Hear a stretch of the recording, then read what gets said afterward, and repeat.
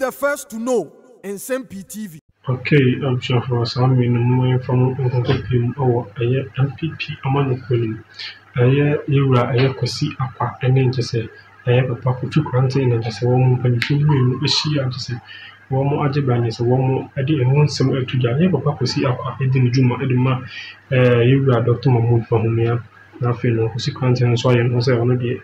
I just say, no, whom say on mine, essay, I was saying, on mine, for mine, and see what Kofi Koranteng is for the YouTube, so for panel, and you say, a little bit in beer, say, on mine, I say, a better on mine, I just see what. We shall for none of them, Kofi Koranteng, I just said, go for, I just say, only a Kosiak, one to the money man, one more, I just say, when you say, catch out, for your cocktail, minimum. Kofi Koranteng HM say, you may because of memoir and Panifon I just say, any first of all, you catch him say, say, Bawumia, the to yourself, Sanka, on a year electric cars or mine, just say, why I say, who for the choir Sanka, this time about a tune, a year tune, and Panifon, one is a move to Human, some to some bayan or electric, Nemo electric can be a lithium, and some is a woman, a year. I know for you say, or more into my phones. I just say, company phone, Kofi Koranteng, HM say, phones, a blue cheese or more few cars are or more kuma.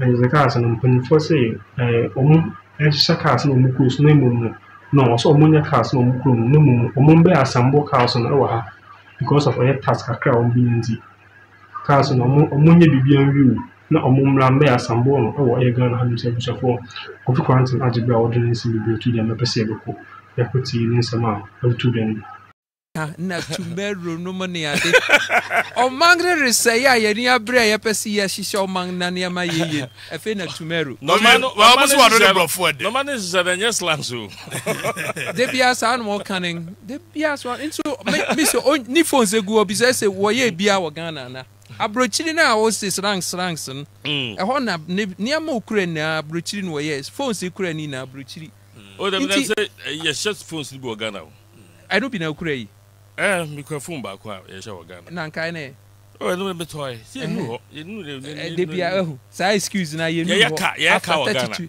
me bua wo saka ni bi na oka ka be na go via no bi na wo dwi wo say makọ ye order yeah, Kantanka there na say. Kantanka pen. Onya hu de no a ono so ba. But the assembly plants are yes she e wo ha. I then assembly plants. Oh, I know VWs here Toyota das. Okay, that's here.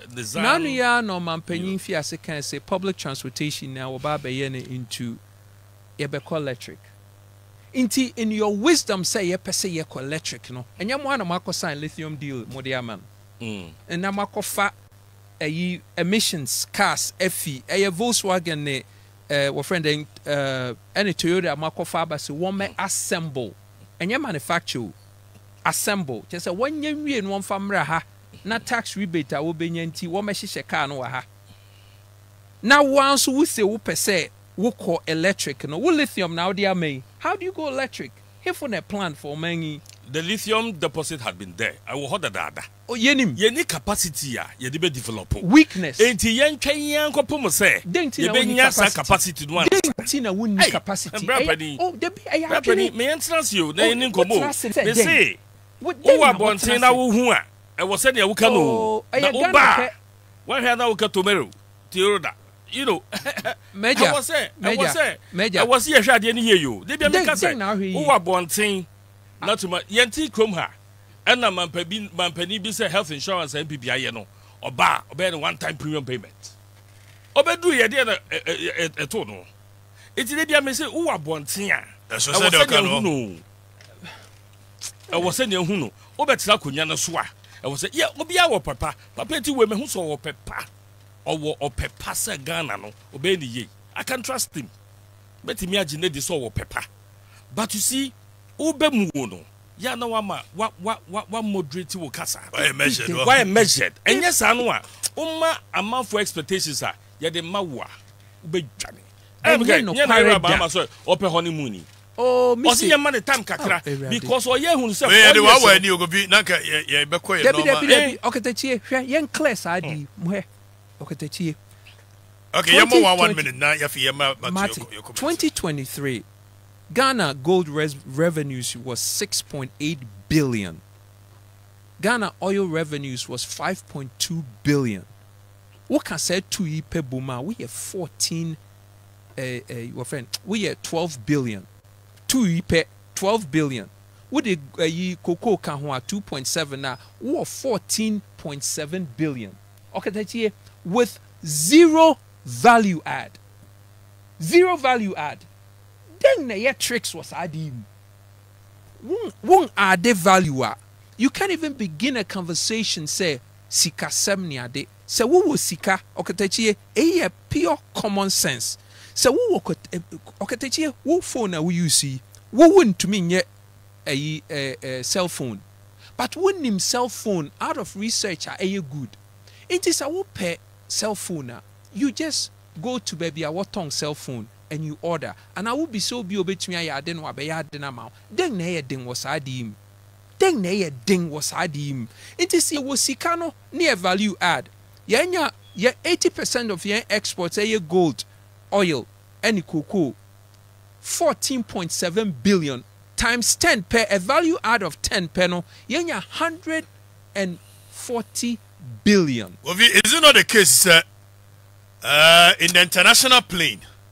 Enya unkwana uwo ana enya unkwana uwo interest. So for instance, if you have lithium, na opesa will add value to it. Those who have the technology to do it, omonso omu a personal interest. When they come on the negotiation table with you, in as much as you are fighting your interest, they also will be fighting their interest. And at the end, maybe your plan to go the way you want to go will have to be tweaked. Because we need technology, no. A weakness of thought. And no, I think we must be realistic with some of there's no such in uses our word no cry. That's no, weakness. No. When I say me say on the table, you don't have the technology yet. Even if it's technology transfer you are talking about. I mean, you have to do that.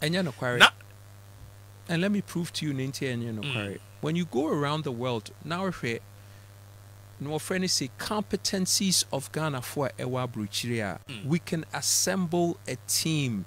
Will be to me not only exploration, but why the drilling, why the value add of lithium. Lithium, no ye ni many na ye the beka why ye the be electric cars, but ye war companies are would now ECOWAS more with correct negotiation. No, ye bet me anyone I ding out ye juma boom. So you see the word you use there, correct negotiation. Now the correct negotiation I may say, so call on the negotiation table. Wo Ghana the who interest say, so we a chunk of the money. Now the people, other people, the multinationals coming on board with you, they also do have interest. Now, all realistic a year position our person standing. Maybe you go to the table, and what they will come on the table with, with your argument, you may not be able to survive with yours. And without that, you cannot do anything with the lithium. And that's not true also. And let me prove to you, and let me say this, and we move forward. Okay, Techie, prior to last year, I signed lithium deal. Na Ghana yetiase. We didn't die.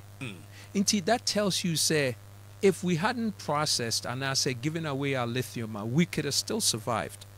That's true. Okay. Inti say you come to the realization, say, lithium, and you need to develop the necessary competencies to process lithium. Now we need some competencies now. Develop here no way. Oh. And so no go for it. Okay. Master Messi. Ona mo bugu ya na parliament na anyantu. Parliament na anyantu. Okay. I say my be afọ na anyantu. Sabina mini hobi timi kaza ye in the bugu yi. But say na Ghana and to him their course. But me party say parliament as a body no anyantu. Okay. That is the report I have.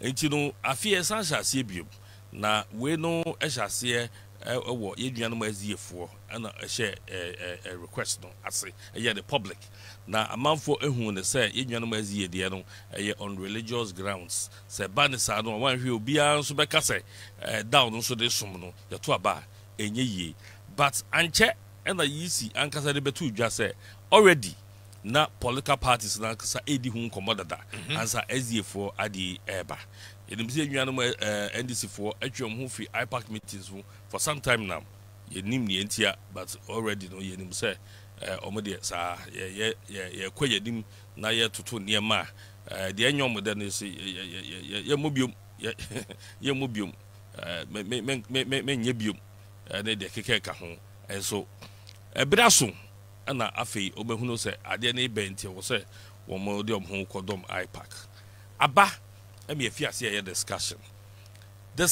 no is situated on the point to say ebra ye de to aba any ebra ye de hand over no it is just within a month also on the 7th that you required constitutionally say hand over on the 7th January but ye dem say round of beating me bem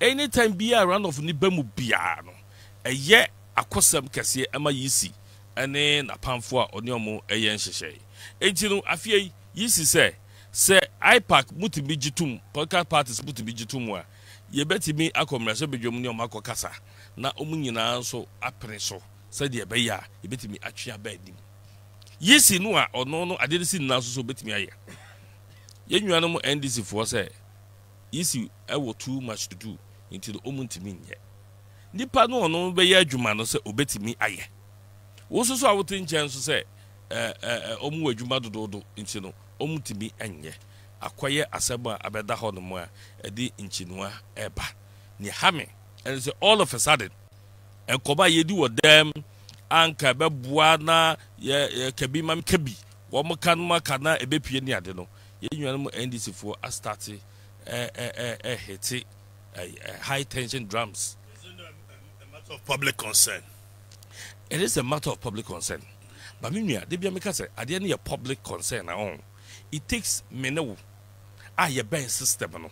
It takes NDC for omoti ade na se ebiri bi atwa mu wo mo anim se saa de yi won so edikotu dwa se yenye ne saa na ntiase anya adwuma ntimi amaso ene se ye tiase a muso sa fe ye ntiase bio so that's here it takes all of us to educate the public but the public ni who say yisi for person